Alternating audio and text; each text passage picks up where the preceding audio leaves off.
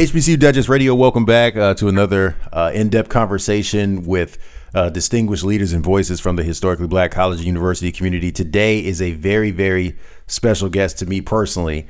He is the brother who is the lead attorney and one of the distinguished legal voices in our country, headlining a ongoing lawsuit between stakeholders of Maryland's 4 historically Black colleges against the state of Maryland on the subject of program duplication and other matters. He is Michael Jones, a Dillard University alum, chair of that distinguished schools board, and again here to talk with us today exclusively about the case. And Chairman Jones, first, I appreciate your time. It's an honor to talk with you for the first time in this platform. You were among 3 recent authors of an editorial in the Baltimore Sun that called on Maryland Governor Larry Hogan to do right by the HBCUs and to honor a legislative remedy to this lawsuit in excess of $500 million to end more than 15 years of litigation. What prompted you guys to write this letter, especially given the period that we're in, where so much cost is attached to a pandemic? Why now? And why that particular position on the HBCUs being supported in this way? Well, Jared, first of all, thank you for having me on, and thank you for that question. So let me just get right to the timing of it.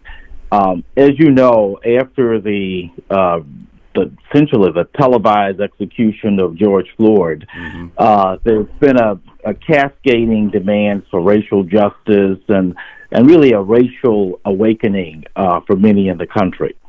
And in that context, the Lieutenant Governor of Maryland, Boyd Rutherford, was interviewed in an article in the Washington Post, and he cited to these events surrounding George Floyd and said that, quote, "We've reached a turning point in America, and it's time to address all issues of racism and inequality in all American institutions." And in that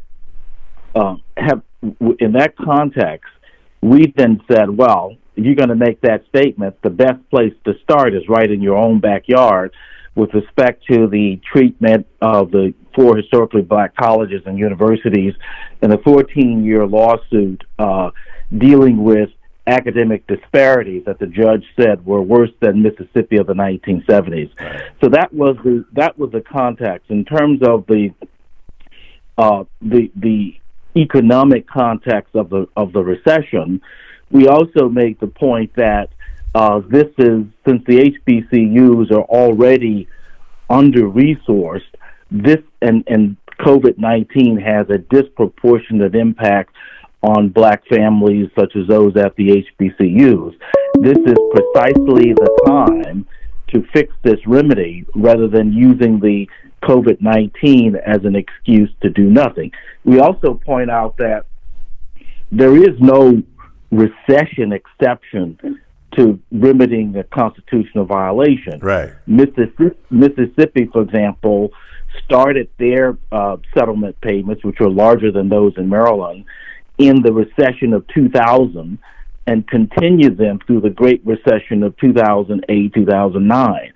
So this idea of they can't do it because of the recession is really just an excuse, especially when you consider, as we pointed out in the letter, the governor allowed millions to go towards expanding thoroughbred racing in the state of Maryland. Let's talk about the legislative part of this, because it seems to me that initially this would have appeared to be a veto-proof agreement because of almost unanimous passage in both houses of Maryland legislature that, Hogan could politically say, I'm not signing it, or, I override it, but it was veto-proof. So do you think that the pressure is appropriate on the governor, or should it be shifted to those members who almost unanimously passed this legislation to say, no, Hogan, you're going to back down on this one?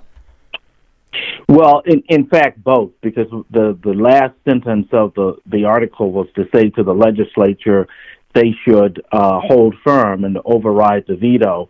The challenge is that because of the coronavirus, the legislature had planned to have a special session in May, but they canceled that special session, and they are still trying to assess when and how they can reconvene to vote to override this veto as well as some of the others.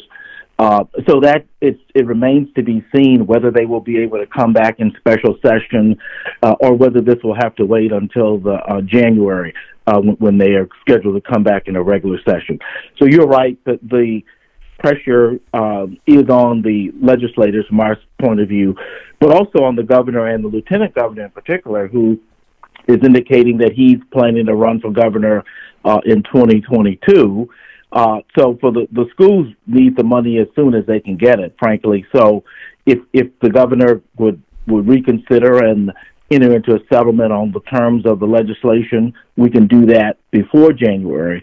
Otherwise, we may well have to wait until the session starts in January if the legislature does not come back in special session before then. Do you think that's part of the play, just to kick it down the road? I mean, because honestly, this is a case that started 2 administrations ago under Governor Ehrlich, proceeded through Governor O'Malley, and now rests with Hogan.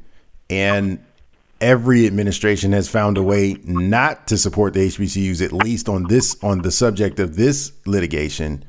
Do you think this is just a matter of him running out the clock, which seems absurd because he has so many years left in his tenure? But do you think that this is part of the play?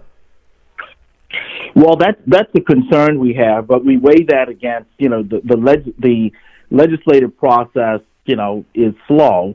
The judicial process is also very slow. So even if if the courts decided the case and went back to the district court to appoint a special master and to decide the specific programs and the specific dollar amount, that process itself could take a year or more. So the legislative process and a settlement is the faster approach if we can get Maryland to do the right thing.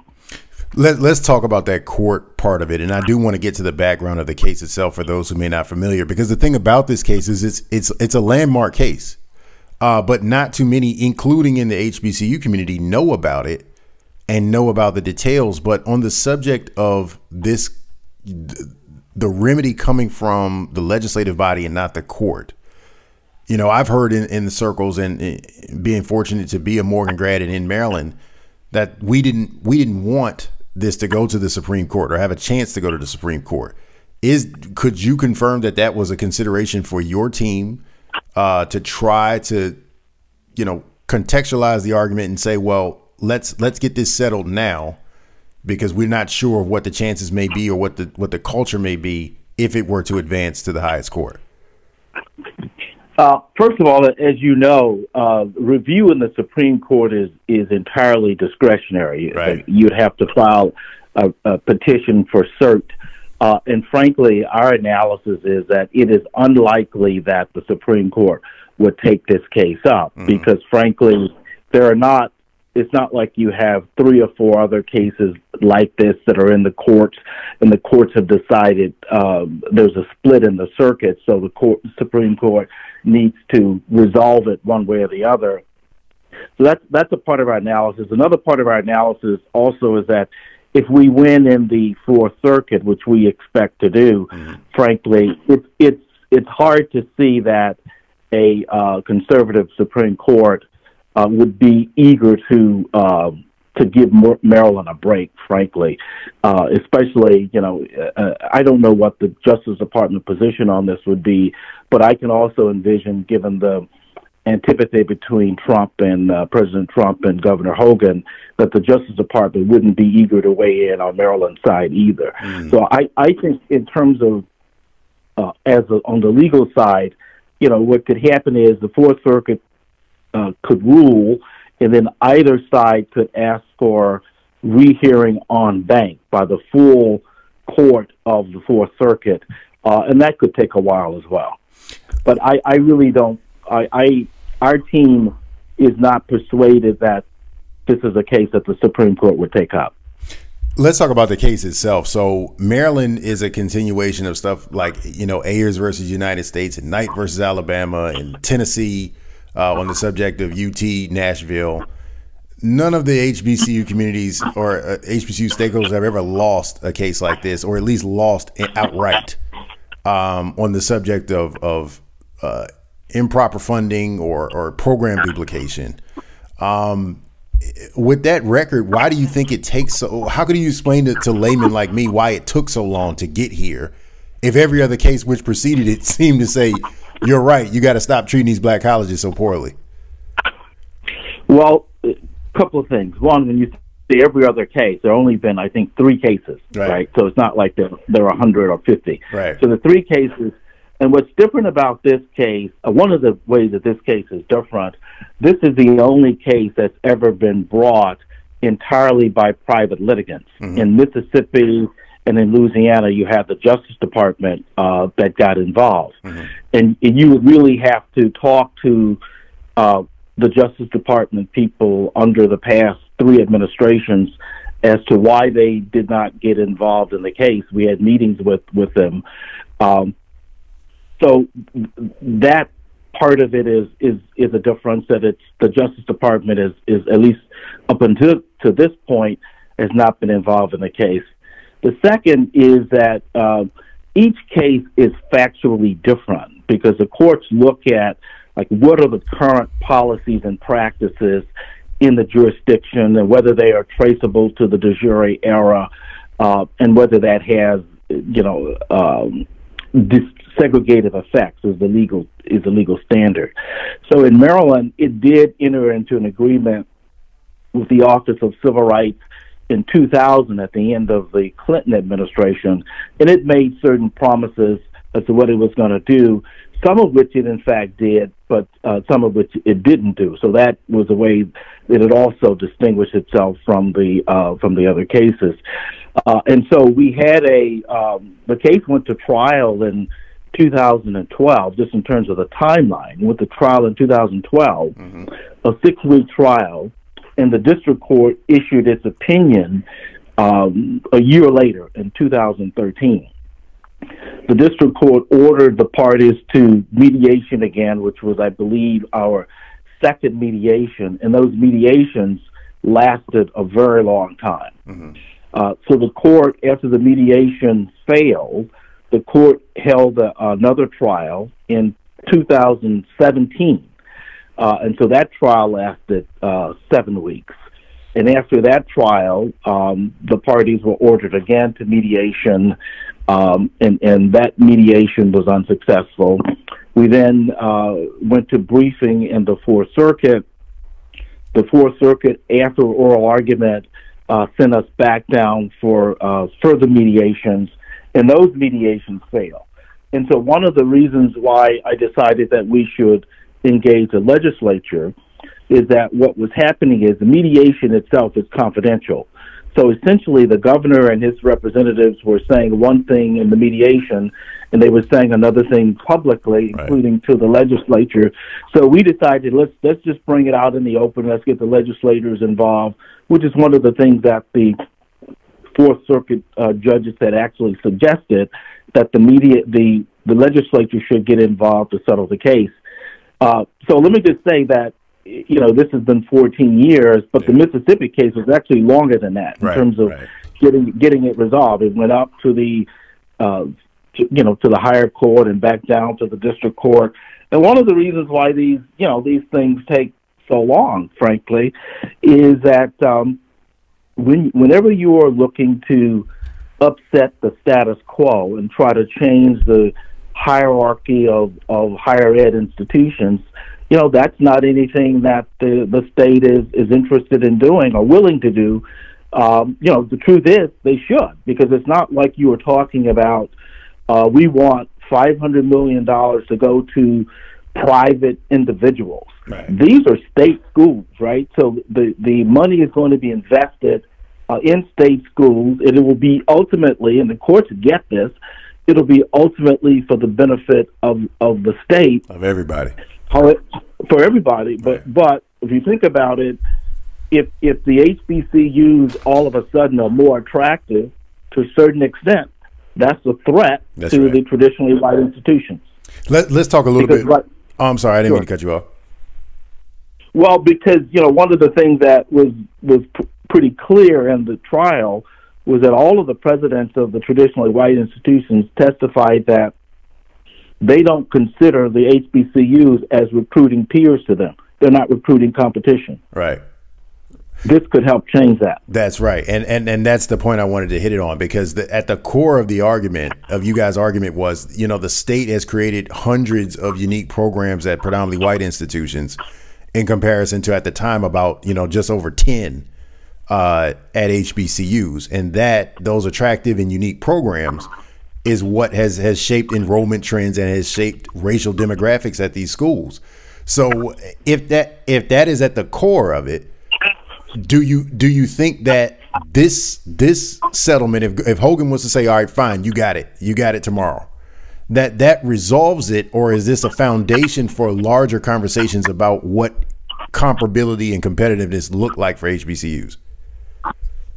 Well, it's a starting point. The settlement agreement and the legislation as well sets out what the funds are going to be used for, and it's first and foremost the establishing of academic programs, and as a judge ordered, to give those programs a chance of succeeding by providing funds for marketing, scholarships, and financial aid. In terms of comparability and competitiveness, and this is the conversation that I have with the clients very often, to talk about the unfortunate limitations of the civil rights laws. Mm-hmm. If you think about it, the same forces that created the inequities largely shape what the laws are. Mm-hmm. And the civil rights laws don't like anything that sounds like, smells like, looks like reparations. So right. you have to frame the case in a different way. I mean, as Maryland put it, if the case was just about past discrimination, we wouldn't have to have a trial, because they admit to past discrimination. They admit that publicly in public documents for public consumption and political appeasement. They have said that they would remedy past discrimination. But in court, they rightly point out that they have no legal obligation simply to remedy past discrimination. You have to jump through these hoops of Fordyce of pointing to current policies that are traceable to the de jure era, that have segregative effects, which is quite a hurdle to have to jump through. Whereas in other aspects of the law, I do a lot of corporate defense work, and one of the things that plaintiffs' lawyers like to say, which is it is well known that if you make a mess, you have to clean it up. You can't pollute it. You can't pollute a river and walk away and saying, okay, from now on, I'm going to be more careful. Mm-hmm. The law doesn't contemplate that. But in this context, the law contemplates that as long as you go forward and you change your policies, you don't have to clean up the mess that you make, unless the lawyers can tie it to a policy that's traceable to the de jure era and that has segregative effects. Which you guys successfully did. And correct. Yeah. And just one more question on the case itself. We know the value of the students and the alumni being aware and being vocal about the case. But one of the interesting wild cards in the case has been the presidents. And here in Maryland, at our 4 HBCUs, those positions, with the exception of the leadership at Morgan State, have turned over a few times at each of the other institutions since the case was first filed. What is the role of presidents in advising your team in responding to legal inquiry about the merits of the case and what should be done? Well, the plaintiffs in the case is the Coalition for Equity and Excellence in Higher Education, which is made up of students and alums at the HBCU, students, alum, faculty members, and so the schools themselves are not plaintiffs. In fact, the schools are not represented by us. The schools are represented by the state of Maryland. Right. And so because of that, one of the things that the state did was to refuse to allow the presidents to meet with us to help craft a remedy.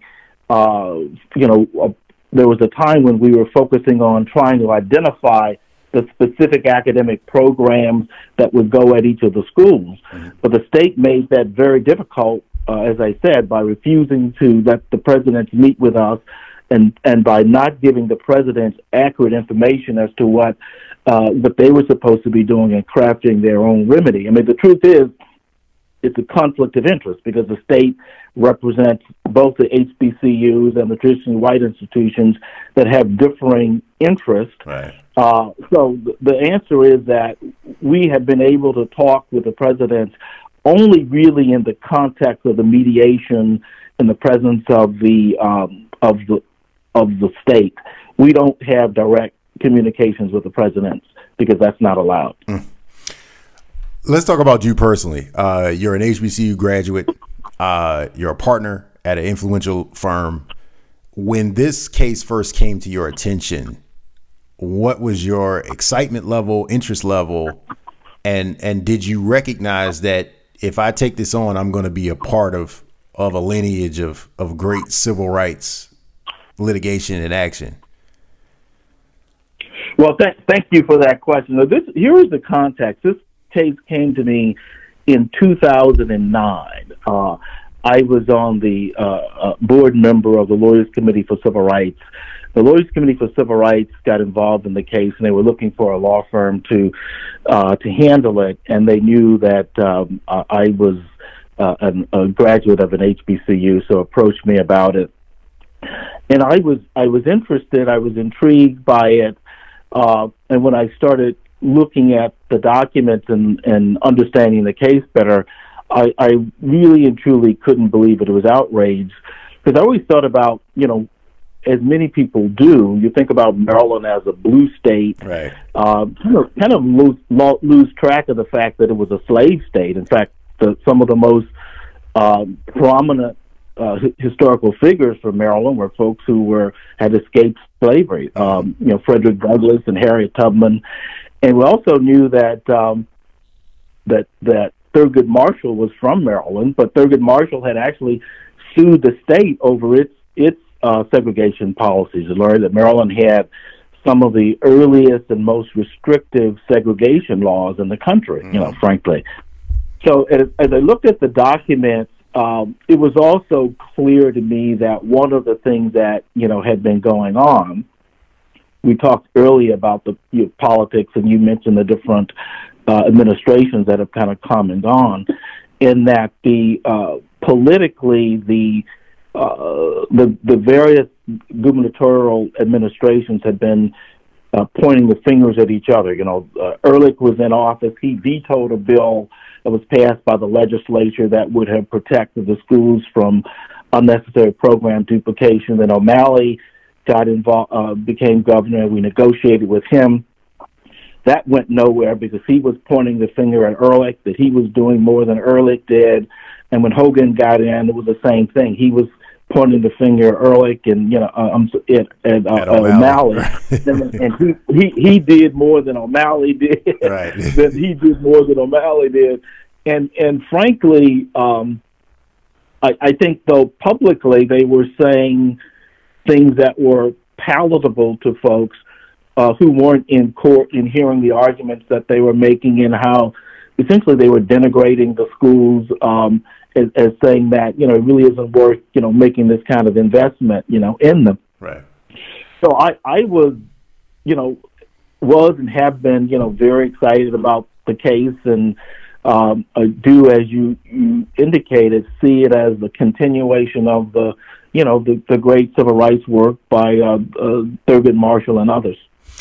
You've been a part of it for 11 years. The case is in excess of 15 years old. Who knows how much longer we'll be without a legislative remedy. At what point do you look at it, at yourself personally and the plaintiffs who are involved?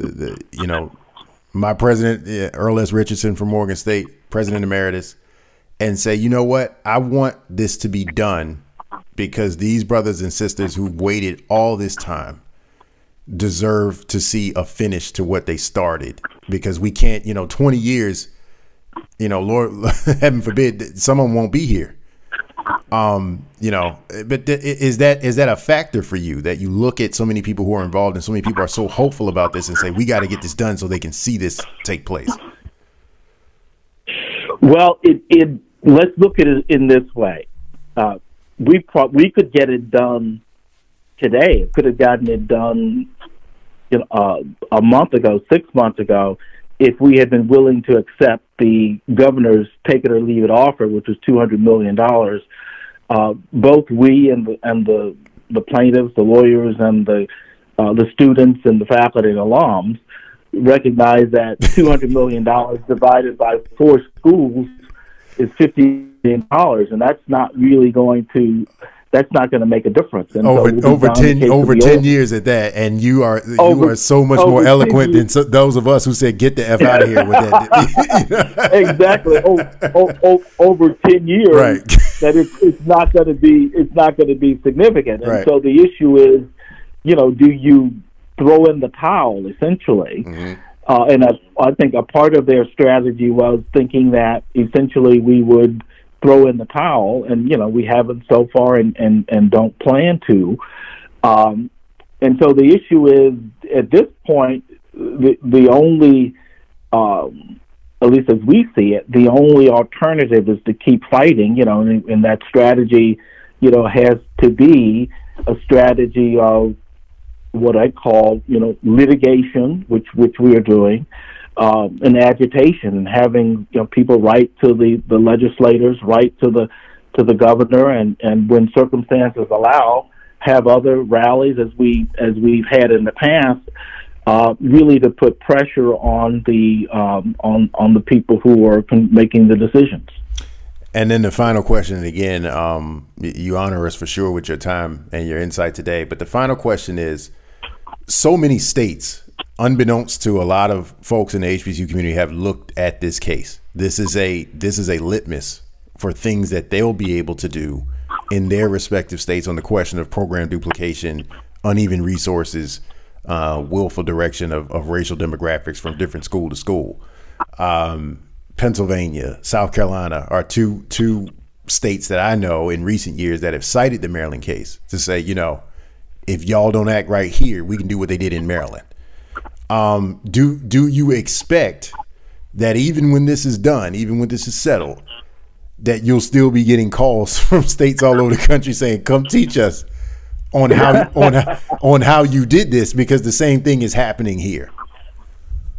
You know, I actually do expect that to be the case. I also, Jared, expect that people will be looking at, lawyers will be looking at, and we ourselves are thinking about a wide range of areas in which HBCUs are discriminated against. Mm-hmm. You may have seen articles that talk about how HBCUs have to pay more on the bond for bonds. Yep. Yeah, even when you control for creditworthiness, HBCU students have to pay more for higher interest rates for loans, and there are all number of areas where HBCU students, HBCUs, Black people have to pay more, pay higher property taxes.